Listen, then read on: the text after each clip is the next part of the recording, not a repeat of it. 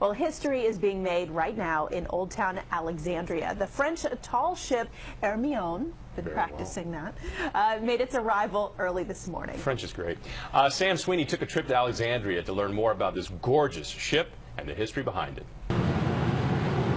As the sun came up over the French tall ship at Hermione this morning, her beauty became apparent. I think it's just something you don't get to see every day. That's an understatement. The last time this model of a French tall ship waving French flags came up the Potomac, it was 237 years ago. You can get jaded here in D.C. thinking that we get to see it all, but it's not every day you have a 18th century sailing ship alongside the pier here in Old Town Alexandria. This ship is an exact replica of the model that Marquis de Lafayette sailed on when he came to America to support George Washington.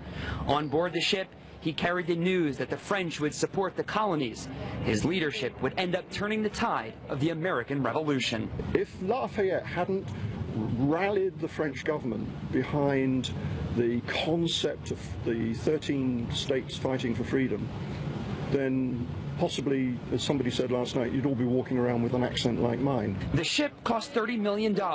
It's built almost to the exact specs of the original, but it does have a few differences. And she will have all the modern navigation features, engine, the living quarters will be, I hope, haven't been aboard yet, but I hope they're going to be a lot better than they were in the 18th century.